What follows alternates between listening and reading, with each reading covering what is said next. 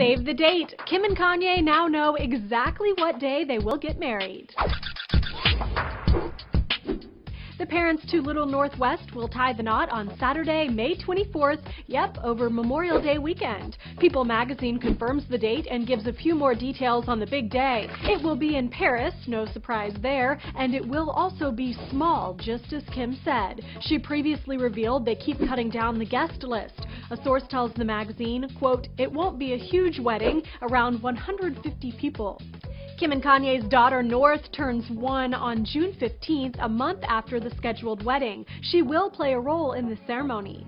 The two have been engaged since October, so Kim has had a good amount of time to plan. Plus, she's done this twice before. She must know what she does and doesn't want. Kim is still deciding on a certain white dress, though, telling people, quote, "I've shopped a little bit, but I really need a good sit-down to plan it all out." She has also said Kanye is very involved in the planning of the event, but there's one thing he has no patience for: the seating chart. Kim's handling that.